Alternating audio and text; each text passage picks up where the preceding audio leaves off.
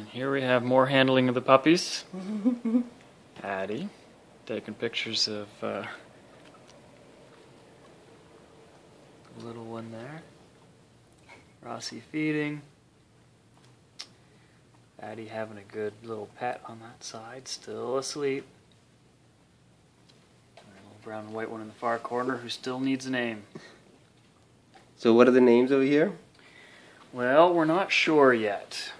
Piccolina over here, she's going to have some form of that, and I think it was Carmina, that means, what was it, sweet and golden, or golden and sweet, something like that. She's the little one, and that's her. That's Athos over there, the boy, named after a friend of ours in Trinidad who passed away. A nice Italian old man. This one here, I think we're going to call Capri, who is named after the island in Italy. Colorful island, and she's Italian, so hey, why not? Why not? We thought about Marmalade, but I think that's been crossed off the list now, and we had a 3-year-old call her Pineapple, which was kind of fitting, but I don't think we should put that on the registry.